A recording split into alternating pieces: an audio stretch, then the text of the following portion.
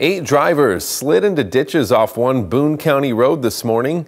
Ice and mud trapped drivers on a westbound hill near Spring Creek and Olson Road.